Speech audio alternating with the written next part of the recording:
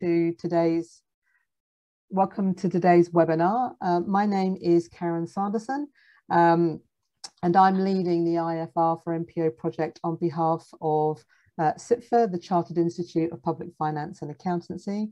And I'm joined today by my colleague Samantha Musoke, who is the project lead for Humentum. And together, CIPFA and Humentum are leading this project. Today's webinar is part of a series of outreach events for the International Financial Reporting for Non-Profit Organisations consultation paper. Today's webinar is about the presentation of financial statements and narrative reporting. These are topics 7 and 10 in part 2 of the consultation paper. And the objective of today's webinar is to familiarise you with the content of these topics and hopefully give you confidence to respond to the consultation paper that is currently open for comment. So the agenda today, let me move us on. So here we go. So the agenda for today will look at what we understand to be the issues facing non-profit organisations and the financial reporting challenges that this gives rise to in the context of today's topics. We'll also look at the different approaches outlined in the consultation paper about how we might take forward those issues. And we'll finish on the consultation questions and how you can respond to these. And we've got some polls to get your input through the webinar. The results of the polls, as well as giving you opportunities to ask questions as we go through. If you've got any questions that sort of pop into your head as I'm going through the content, please add those to the chat at any time. We'll capture those and we'll come to them when we get an opportunity. We expect the webinar to run between 2 and 2.5 hours, probably closer to 2. But that will be dependent on the number of questions that you have. I can assure you that we won't run beyond 2.5 hours. And if we've not answered all of your questions, we will follow up after today's session. We're proposing 10 topics for inclusion in the first set of non-profit guidance. The 10 topics cover matters relating to the reporting entity, revenue and expenses, aspects of the balance sheet, and matters relating to the presentation, content and scope of financial statements, which is where we're focusing today. We won't be able to cover all MPO specific issues in the first set of guidance, so it's important that we include the ones that have the highest priority for the sector. The overview in part 2 of the consultation paper looks at all the issues that have been raised with us so far, and takes you through how we've prioritised these. As part of the consultation, we're seeking feedback on the entire list of issues and their prioritisation to get your input. In looking at each of these issues, we're really focused on the project guidance objectives that go to the quality, credibility, transparency and comparison. The objectives are also focused on meeting the needs of users of financial statements, but in doing so, also balancing the needs of preparers as well. So today we will look at financial statement presentation, which is topic 7 in the consultation paper, and narrative reporting, which is topic 10 in the consultation paper. The type of information provided to stakeholders in general purpose financial statements and communicating with stakeholders has been a consistent issue raised with us in our outreach discussions. And that includes the scope of donor reporting information and how they use financial statements too. Narrative reporting or non-financial reporting is currently really mixed across the globe, with many jurisdictions having no narrative reporting guidance for non-profit organisations. And this is recognised as an area of great importance to stakeholders who, as well as wanting to understand the financial statements, want other information on the operations of the entity. So that's what we're going to be covering today. But rather than hearing me speak throughout, I'm going to play you a video. And this is a video that's an interview between myself and Sam to kind of look at what are the experiences that people have, the real life experiences, and trying to bring them to life for you. So I'm going to now play that video. Okay, Sam, you've been interacting with project stakeholders from all over the world and also reviewing sample financial statements that people have sent us and that are available on our website. You must have seen a really interesting range of presentation options and different types of challenges that people have experienced. Can you give us some examples of those? Sure. Well, as you said, it's been a real privilege to talk to different people and see such a range of approaches that have popped up all over the world. So I thought I'd prepare a simple set of illustrative financial statements prepared in different ways that could help frame our conversation. I should mention that these are common existing practice around the world, much as it's not exhaustive, but they're not the alternatives that are being presented for the guidance, which is what you'll be sharing with us later. So here it is. So we have the basic structure of any financial statements as the story of what happened between 2 points in time. So the opening and closing balance sheets here are made up of the 3 core elements, assets and liabilities, and then that third box could be called funds or equity or net assets, whether they're presented vertically or horizontally. Then we have the story of what happened during the year in financial terms as income and expenditure. So as well as general income that can be used for anything within the organisation's objectives, some income comes with stipulations, whether they are restrictions or conditions or performance obligations. Now, we covered that in some detail in our webinar on the 21st of July. So without getting into all those details, I'm just going to use the word limited use or the term limited use to cover all those ideas. So for this illustration, let's imagine the organisation generates general revenue of 20 and spends 19 of that. It also gets revenue with limitations of 150 and spends 100 of that, with the balance of 50 to be spent the following year. Then if the opening funds are 10, you'd add on the 51 and you'd end up with 61 at the end of the year. So that's one way of presenting it, but there are lots of other ways to present exactly the same information. So here we have the 2-column or multi-column presentation. You could also just have 1 column like that.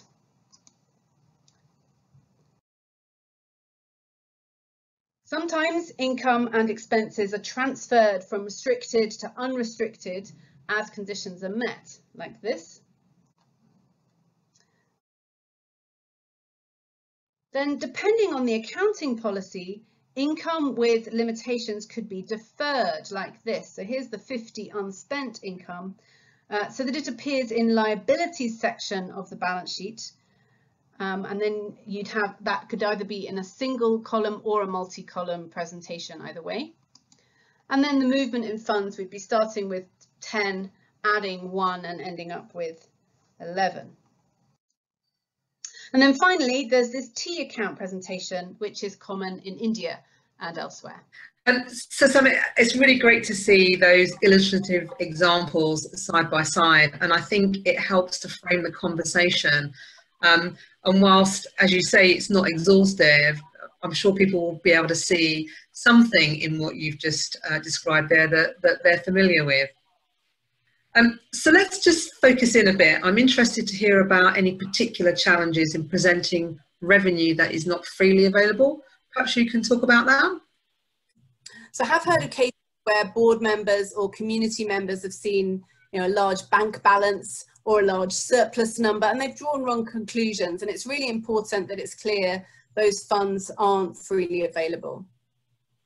Then in many countries, if tax authorities see unspent income presented as a surplus, that could be interpreted as if it's a taxable profit. And that's a really strong motivation for MPOs to want to present unspent income as a liability. But overall, I noticed generally a strong tendency for people to prefer whatever presentation model they're used to from Colombia, USA, Europe, Middle East, and India.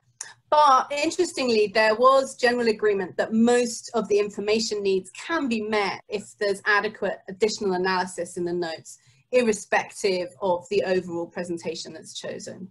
Well, that's a good start point in terms of that kind of consensus. Still on the theme of income with limited use, have you come across particular challenges related to the presentation of donated assets or grants for assets? Yes, lots of challenges. I mean, I might think this is one of the biggest challenges, and certainly the single greatest reason why cash accounting is so prevalent in the non-profit sector globally. Obviously, if a donor has paid for an asset, they want to see the cost of that asset as an expense. They're not really interested in depreciation. So we see many NPOs expensing donor-funded assets to meet their donor reporting needs, even if that's not in line with accounting principles. In East Africa, where I live, it's common for NPOs to first expense an asset from the donor fund and then capitalize it by crediting a capital fund. This some problems, but it creates other problems. And I've got a lovely short clip here from Erastus Omolo. He shared 7 challenges he experiences with donated assets. I'm going to play just 4 of them for you here, which are numbers 2, 3, 5, and 7 on his list. 2, disclosure in the financial reports where assets have already been expensed. 3, treatment of own acquired assets and donated assets within the same set of financial reports. Conflicting policies occur when one is expensed and the other is capitalized. 5, matching principle. Spread of utilization of the cost of the asset is restricted. Expensing assets in year of acquisition, yet the project duration is longer. And 7, which is my final point, is the problem of double counting. When we expense and at the same time pick up the cost of the asset and depreciate the same on the face of the balance sheet, again, it leaves us with an issue there. Thank you. So we heard Erastus there referring to the matching principle, which was a fundamental accounting concept when many of us were training and taking our exams. And it still feels a really intuitive way to think about the income statement. I myself only learned relatively recently that this matching principle is no longer at the heart of the IASB conceptual framework. Karen, what happened there?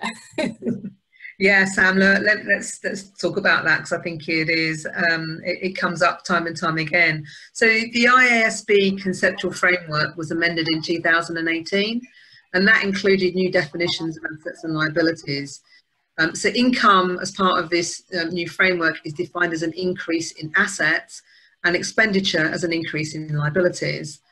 And often that results in the same outcome as using what was the matching concept, but it means that in some cases income is deferred, and that deferral type approach, while it might feel intuitive, is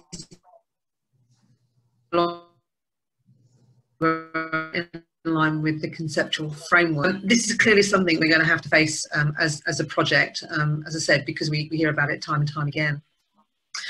We've also been hearing time and again in our outreach about how donors are a really important set of stakeholders in our context. Have you had any feedback about how useful general purpose financial reports are for donors? Absolutely, lots of conversations, but I'd love to share this video I have from Barbara Schneider-Gibbitz in Austria, concluding rather discouragingly that many of their donors are largely indifferent to the efforts that they put into their general purpose financial reports. We are a global disability and development organization which raises funds in Europe and the US and implements projects primarily in sub-Saharan Africa.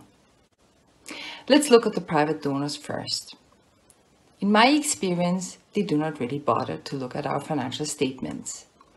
Maybe it is too time-consuming if it is only about a smaller donation. Maybe the presentation is too technical. Most likely, however, the donors rely on the Austrian Donations Quality Seal, which we hold. To put it short, our financial statements are basically useless for the majority of our donors, who account for more than half of our donations. This leaves the other half of our funding, which comes from major donors like foundations and public bodies. The first step in the process is to win a grant, but the financial statements are not really helpful in this respect. It goes without saying that we want to appear as cost efficient as possible, which in our world translates into specific ratios between program expenses on one side and administration and fundraising expenses on the other side. However, it is next to impossible to extract this information from our financial statements, even though we are fully compliant. And what about our donors who require reporting based on cash accounting while we need to stick to accrual accounting? Even the simple down payment in one period with a corresponding expense in a consecutive period can cause enough problems, not to mention capital assets. To summarize, our financial statements do not really meet the needs of our donors. We have to invest a lot of extra time and effort to meet different donor logics, but most of this work, unfortunately, is useless for other purposes. On a positive note, we have convened a donor reference group that includes the World Bank, USAID, FCDO in the UK, the Global Fund, and a number of other foundations. And we're receiving input from them, even as we speak, for their suggestions on how general purpose financial reports might be presented in a way that could really be useful for them. And this could potentially reduce the burden of due diligence and multiple audits moving forward. I mean, that's clearly really important from the project's perspective, and encouraging that that is in place. So look forward to hearing more about how that's progressing as the project develops. Moving on to think about reserves, have you heard about challenges associated with understanding reserves? Absolutely. I know that, for example, for some of the foundations that Humentum has worked with, we've been training desk officers who review the financial statements of potential grantees. And this is something that they're really interested to understand as part of their due diligence assessment. Depending on how reserves are defined, that might be the number 11 in that example, those illustrations we shared earlier. But often it's not easy to find that number in the financial statements. And what if the number was 3 or 500? What's the appropriate level of reserves for that organization? And do they have less or more than they need? It could be really useful to see that in the narrative report.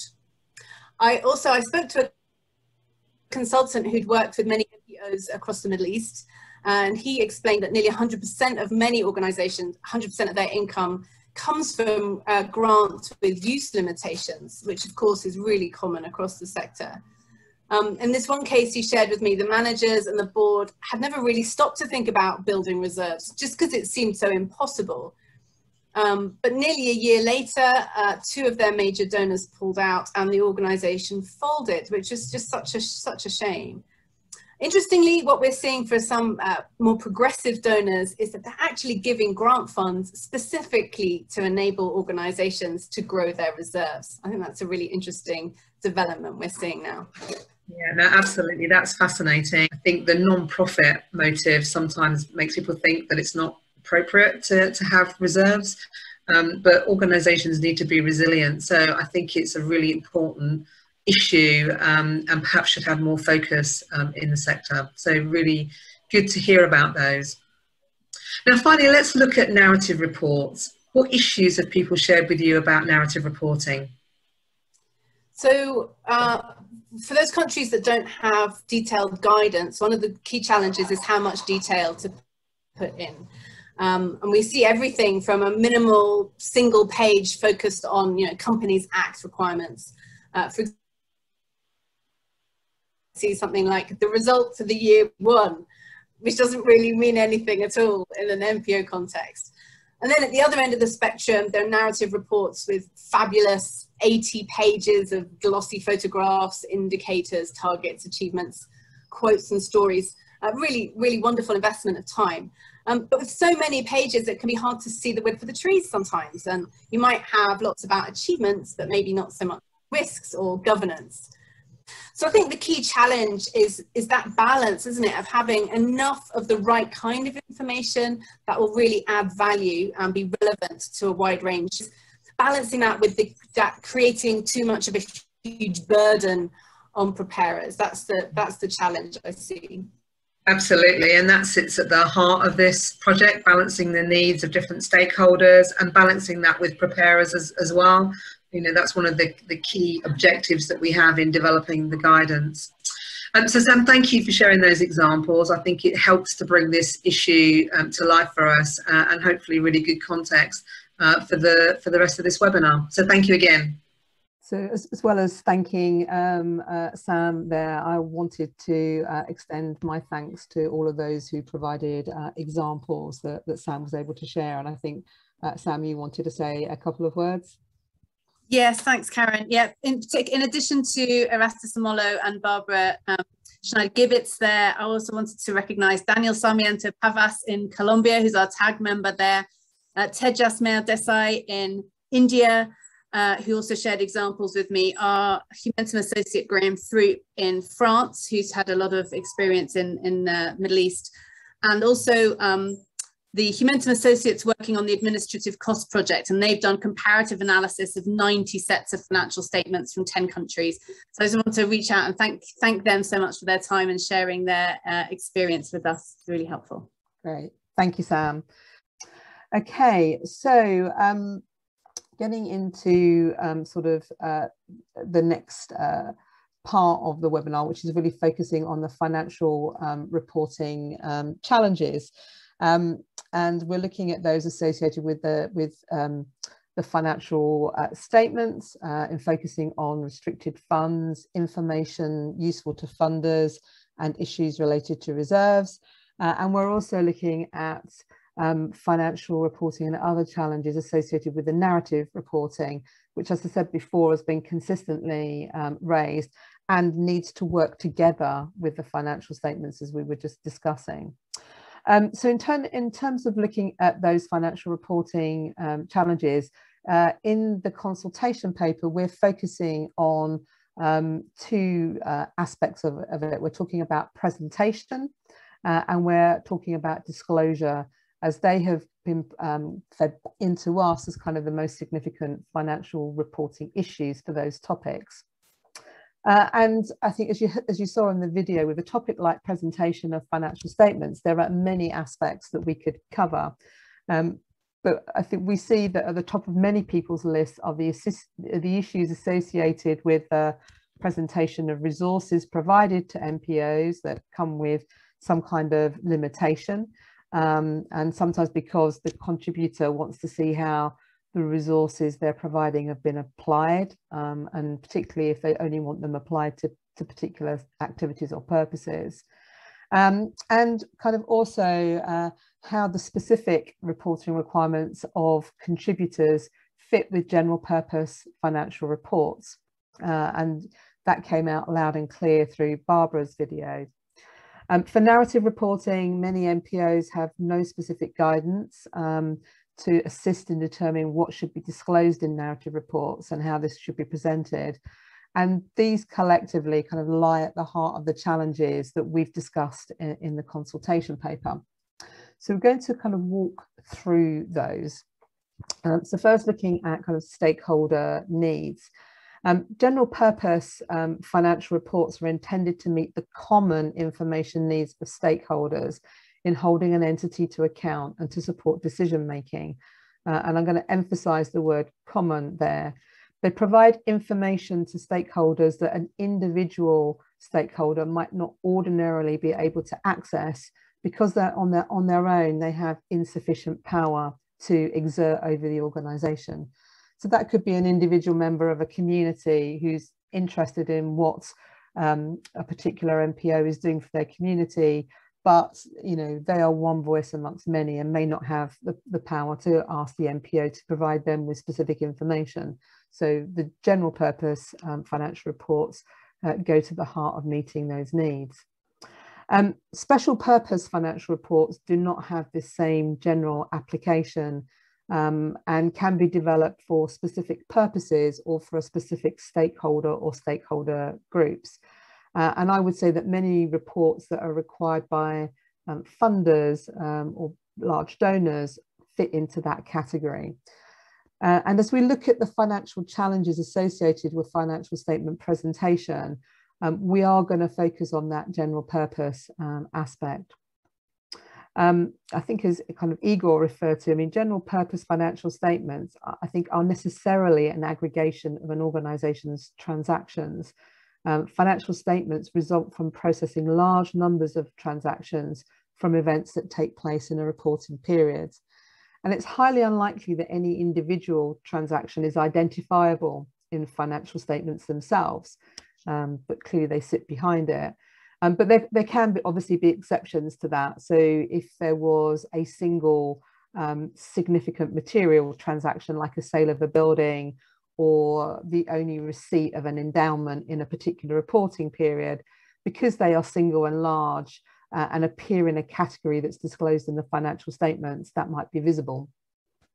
And as part of this project, we will consider the extent to which stakeholders' differing views can be accommodated in a single set of general purpose financial statements that are intended to meet the needs of many stakeholders. And we recognise that this is a challenge that NPOs can face. Balancing the competing needs of different stakeholders is an important consideration, but general purpose financial statements are on the whole prepared from the reporting entity's perspective and gives them the opportunity to communicate the information they think is relevant to their stakeholders. So that means that financial statements will reflect the reporting entity's accounting policies, classification of assets, liabilities, revenue, and expenses. Materiality judgments will be based on the entity's overall operations and not a subset of its operations. So in setting those, the entity will be looking at the things that it thinks are important from that whole of entity perspective, and that might not be the focus of an individual stakeholder. So different stakeholders may have different views about the information that should be presented, and there could be a wide range of information about a non-profit organisation's financial and non-financial performance that they actually would like access to. And attempting to provide all of the information stakeholders may wish to see in the financial statements could be complex and also costly if they aren't all completely or aligned or significantly aligned. And also, by providing varying perspectives on the same transactions, could only confuse the users of financial statements and actually serve to decrease understandability. So those are some important considerations. Sam talked about restrictions. We talked about that in our video discussion, and some assets or resources may only be capable of being used for particular purposes because of a restriction that a contributor has placed. At the other end, other assets and resources can be used at the entire discretion of the non-profit organisation and assigned to their priorities. Separating funds that distinguish between assets or resources that are restricted for a particular purpose from those that can be used for any purpose can provide greater transparency. It may be important for stakeholders to understand what is at the general discretion of the NPO. So the nature of the different types of funds that make up an NPO's net assets provide a financial reporting challenge, and Sam showed some of the various different presentations that is part of illustrative examples. In addition to resources or assets with restrictions, assets or resources could be accompanied with conditions with entitlement to the asset or resource only coming when the NPO has performed a specific activity. So users might not understand that where a contribution has a condition, a liability may have been recognised and the revenue deferred. Some donors may expect an NPO to recognise revenue from contribution that they've made straight away and see it directly as part of overall revenue, and may be confused or worried about what's happened to the funds they've provided if they're not able to see the revenue in the income statement. Disclosing the accounting treatment for contributions that have conditions could be useful to explain why a contribution made is not recognised in the financial statements. Sort of almost in the sort of reverse of that, a cash contribution might be recognised in one financial year where it has no conditions, but the related expense might not happen to a subsequent financial year. And again, there may be some confusion as users might not understand the misalignment between these transactions because they expect to see a direct link between the contribution and the intended activity. So 2 points of complexity there.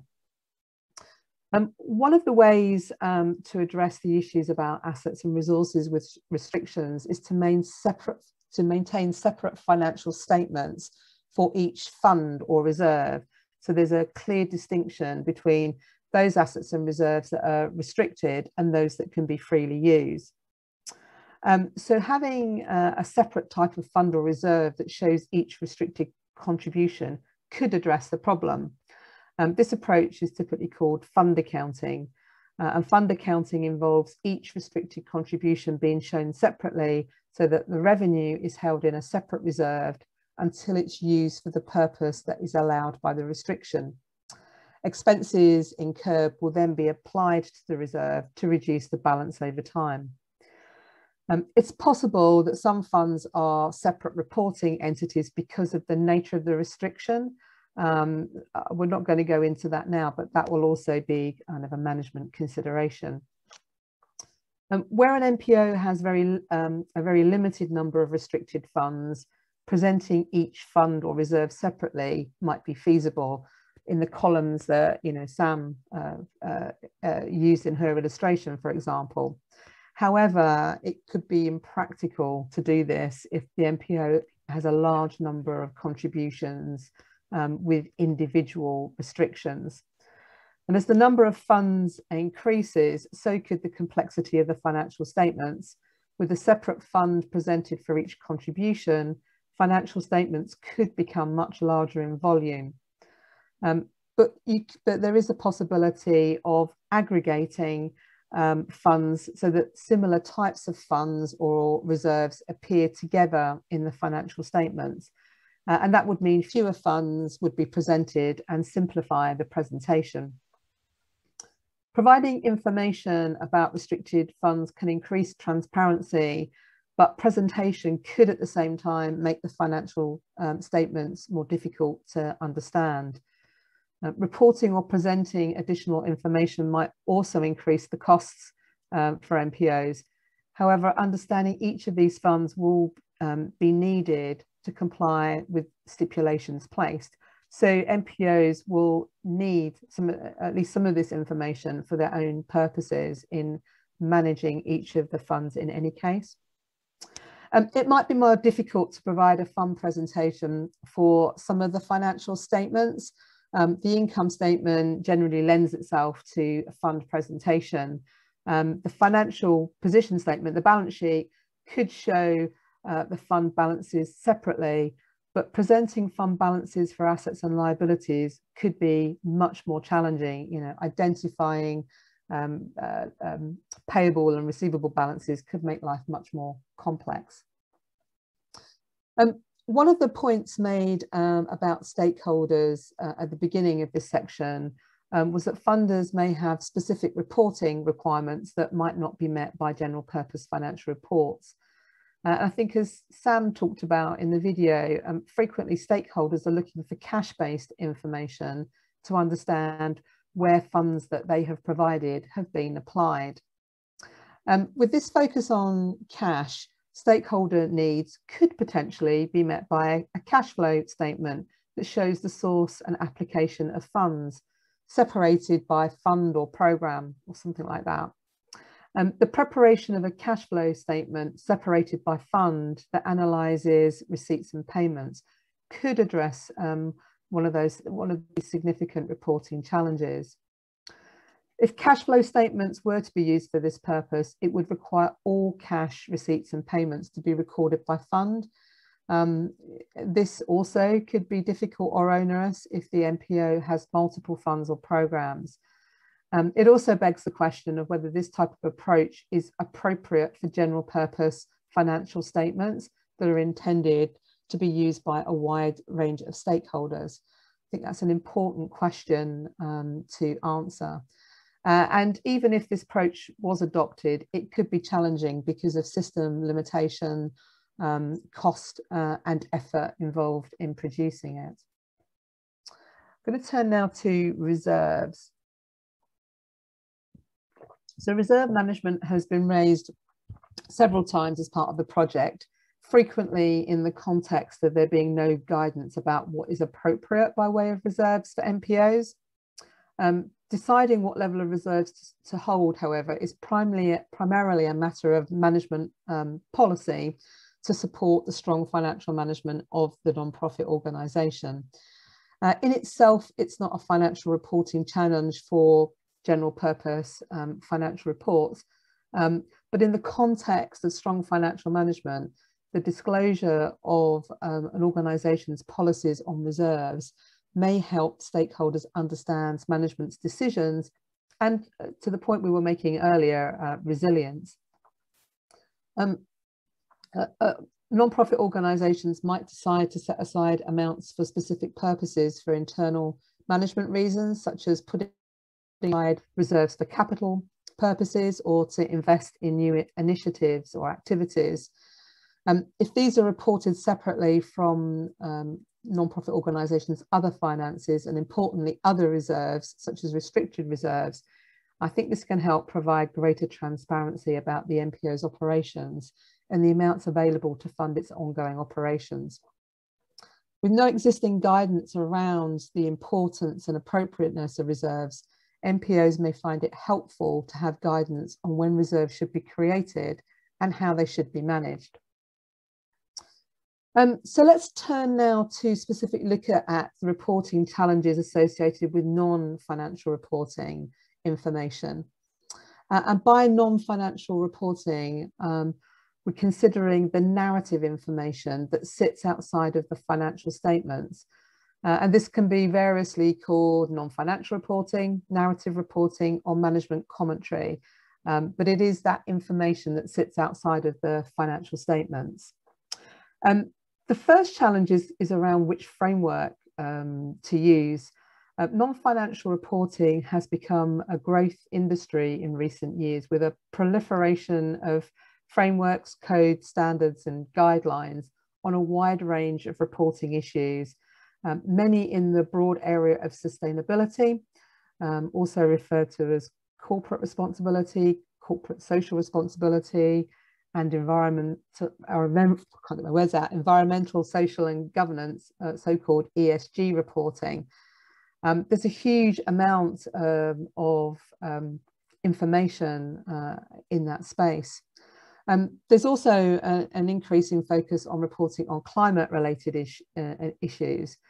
So an initial challenge would be to determine which of the multiple frameworks, codes, standards, and guidelines would be most appropriate on which to develop proposals for narrative reporting for NPOs.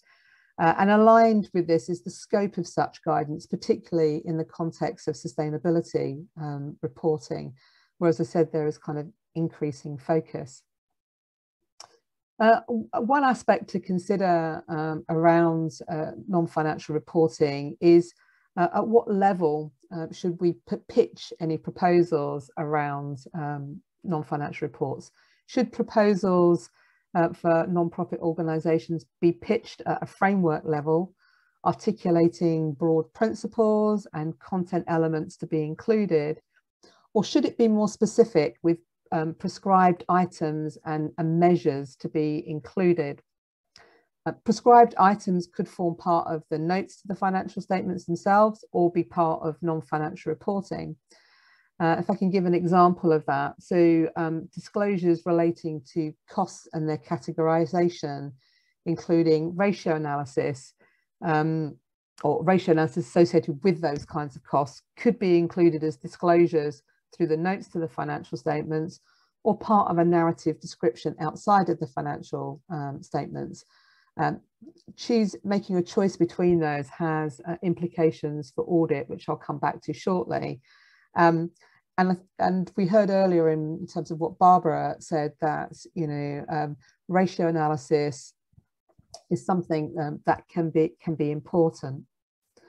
The general principles and content elements of non-financial reporting could be applicable to all organisations, although the appropriate level of detail could differ depending on factors such as size, complexity, and resources. If we take a principles-based approach, this offers flexibility to take those into account. And this might be relevant to consider in the context of calls that have been made for non-profit organisation narrative reporting to address a variety of matters, including remuneration of key management personnel and related parties. It's also worth noting that requirements in local jurisdictions could add to or be inconsistent with disclosures arising from a framework type approach. Narrative, let's turn it to sort of look at bias, because narrative reporting is usually prepared from the perspective of the management organisation, hence sometimes being called management commentary. And narrative reporting provides an opportunity for management to provide to stakeholders its perspective of the organisation's performance, position and progress. With an opportunity for management to describe what it has achieved, that opportunity to communicate important stakeholder information comes with an offset that there may be risk of bias, whether conscious or probably most likely unconscious bias. Descriptions about the nature of an NPO's organisation and its objectives and strategies for achieving those objectives might be straightforward. But where narrative reporting looks at significant resources, risks and relationships, the results of operations and prospects for the future, and key performance measures and indicators that management uses to evaluate performance, this might be more challenging. The inclusion of information that both complements and supports the financial statements, as well as providing forward-looking information, comes with a challenge in exercising judgment about what data to include, how much data, and to present it in a way that's not over-optimistic. A framework approach based on principle demands more judgment from management than a more prescriptive approach. Faced with uncertainty about how to interpret guidance or what to include if there is no guidance, there is a risk that management will err on the side of caution and disclose larger quantities of data rather than exercising the judgment required to present the information that meets stakeholder needs. This could generate confusion rather than transparency if reports become overly complex. Some aspects of narrative reporting can involve more uncertainty than the information presented in the financial statements. That's particularly the case if there is provision of forward-looking information. It could be appropriate for management to explain any material assumptions in the preparation and provide those as part of the narrative too. There'll be challenges in the inclusion of non-financial measures and indicators where management will have to explain why those measures, why those indicators, how they've been defined and calculated. Reporting in a balanced way, dealing even-handedly with both good and bad aspects of performance, progress and prospects is not just a challenge for NPOs, it's a challenge for all entities, but it's important that we recognise that it exists. Integrated reporting, and this term is widely used. In terms of this project, we're using integrated reporting to mean a report that explains how an organization creates value over time by providing insight about the resources it has, the relationships it has, and how it affects other organizations. It links together financial statements with the external environment in which the NPO operates to provide a more holistic view of the entity. So that's what we're talking about here. So an integrated report could look at a number of dimensions and explain funding that has been made, or investment it's making or is making in kind of a range of dimensions. And the types of activities that a non-profit organization could be looking at is funding or financial investments in assets, investments it's making in its own people, how it's relating to the environment. It could be making investments in innovation or research, or investing in relationships, and particularly with community that it's involved in. And for some organizations, it may also be about goods and services that it provides that also requires investment. Depending on how it is defined, an integrated report could be focused on an NPO's operating performance, both in the short and long term, and also in the sustainability of its operations. It could look at the services that it's providing, and it could have it could also look at social or environmental impact that it has. I think, as I said before, increasingly organizations are focused on sustainability reporting, whether that's more narrowly defined in terms of environment or climate reporting, or whether it's more broadly defined in terms of sustainability development goals, the so-called SDGs developed by the UN. Any or all of these could be the core proposition behind NPO narrative reporting, but we need to keep in focus that the challenge here is about reporting the needs of stakeholders. Much of the narrative reporting that currently takes place at both international and national levels is within an organization's annual report, but it sits outside of the financial statements. Disclosures that are within the financial statements fall within the scope of the annual audit process. Information that sits outside of the financial statement is not within the scope of the audit. I say this, but there are also, although it's not within the scope of the audit, there are requirements on the auditors to review the information to ensure that it is consistent with what is in the financial statements. The purpose of the review is to identify any material inconsistencies between the information in the narrative report and financial statements, and also any knowledge that the auditors have gained in the audit. So there is some scrutiny of it, but it doesn't go to the same degree as the audit. So as a consequence, narrative reporting outside of the financial statements falls outside of the scope of the formal opinion by the auditors on financial statements. And the review work that is carried out is a level of assurance that is less than required by a formal audit. With potentially a broad scope for non-financial information, assurance can be challenges, but it is important to the integrity of the information that's being provided, and really important to determine what should be in narrative reports and what should be within the notes to the financial statements. So I'm going to pause there.